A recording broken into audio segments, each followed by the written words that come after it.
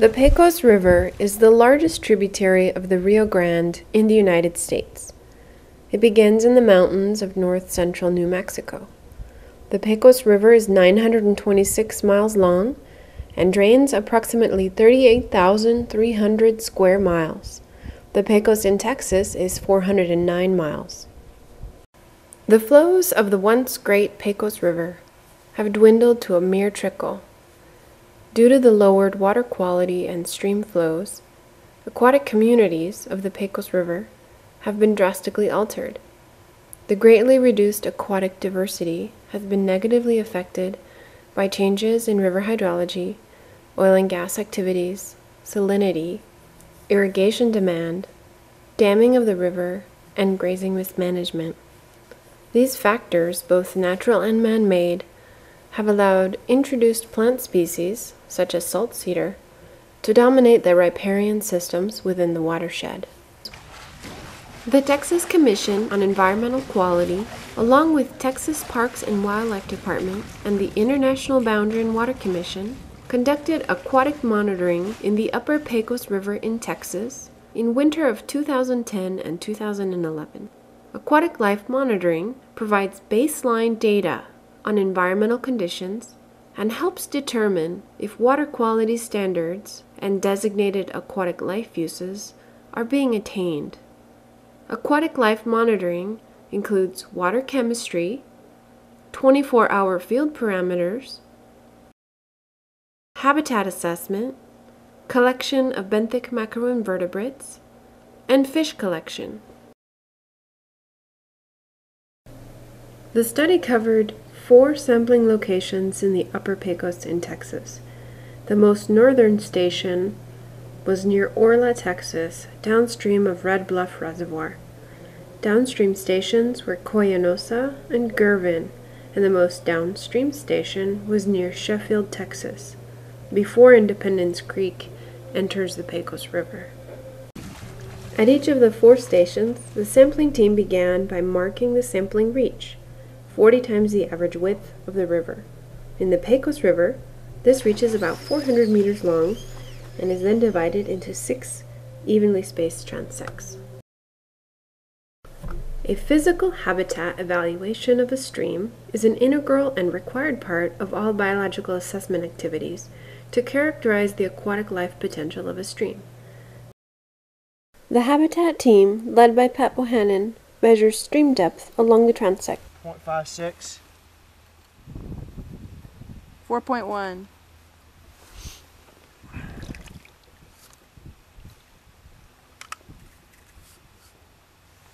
0.93. They look for habitat aspects such as what is the dominant plant life, both in the stream and on the banks, and whether the stream is mostly gravel or mostly silt. The aquatic life monitoring also included collection of benthic macroinvertebrates. Benthics are critters such as dragonfly larvae that live in the bottom parts of our waters, such as on rocks, logs, sediment, debris, and aquatic plants. They make good indicators of watershed health and are an important part of the aquatic food chain. Here, aquatic scientist Bill Harrison collects benthics across a riffle using what's called a 5-minute kicknet method.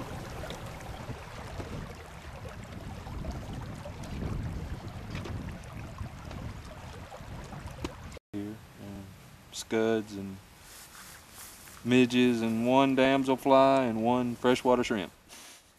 No mayflies. Didn't get a mayfly this time. After collection, a certain number of bugs are picked out to identify later in the laboratory. The team also collects water samples for chemical analysis by a laboratory for parameters such as nutrients and total dissolved solids. Results of chemical analysis are available to the public on the Texas Clean Rivers Program website. Field parameters are also collected.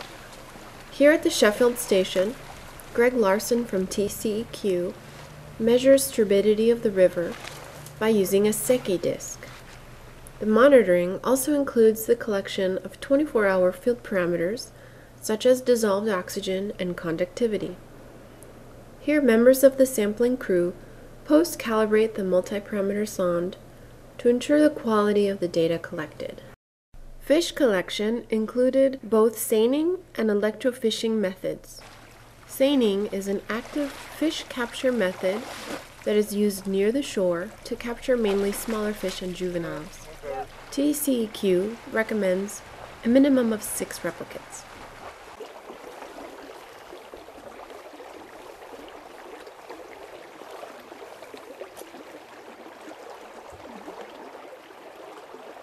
The other method of collecting fish is electrofishing, which uses electricity to temporarily stun fish so they may be collected with a dip net.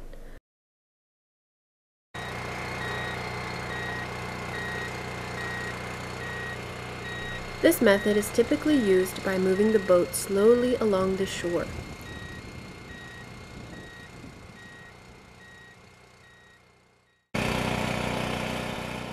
In various parts of the Pecos, the depth of the river varies substantially, and in some places, such as this site near Sheffield, a boat-mounted electrofisher was not possible. Instead, the crews had the electrofishing equipment on a canoe and used a shocking rod. For both seining and electrofishing, the crews identified most fish while out in the river, measured them, 62. and let them go.